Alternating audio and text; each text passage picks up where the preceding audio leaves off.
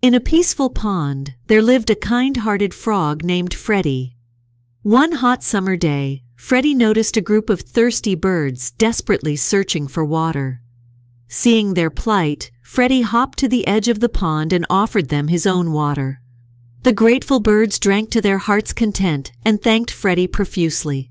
That day, Freddy learned that even a small act of kindness could make a big difference. From then on, he always shared his pond with those in need, teaching everyone that compassion is a treasure we can all possess.